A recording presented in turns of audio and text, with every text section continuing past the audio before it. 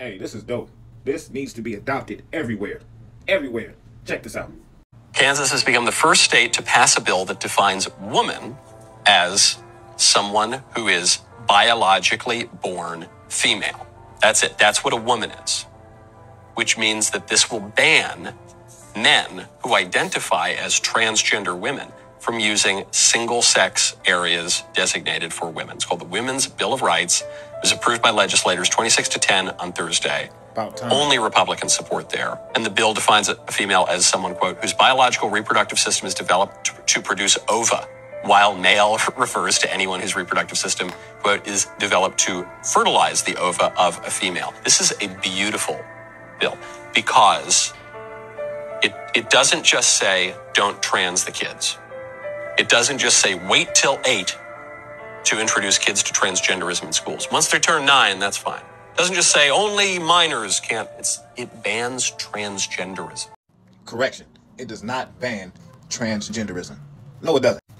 Now, what it does do is it makes it to where a trans woman, man, whatever, can't blur the lines and, play the fake that they've been playing on people and say, oh, I'm a woman, you have to call me as a woman. No, we're calling you a trans woman, as you should be called.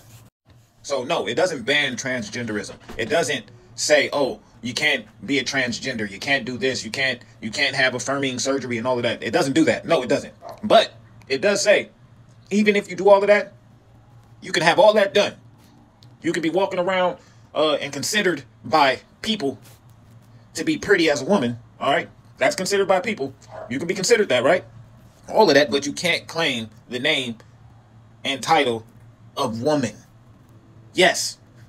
That's right. That's how it should be. I mean, I thought women deserve rights too, right? I thought they want equal rights and all of that, right? Yeah. So women deserve their own space and area. That's equal. Why do men only get to have their own space and area? That's not right. No. And why is it only that trans people are able to blur the lines and go into both bathrooms? That's not fair. It's not. But yeah, like I said, this needs to be adopted everywhere because women deserve their own set of rights. They need to stop infringing on them. They need to stop infringing on the name and give them their respect, man. Give women their just due. Women are important. Women are strong. Women are all of that. But just stop trying to blur the lines. But I digress. I feel like this was a move in the right direction.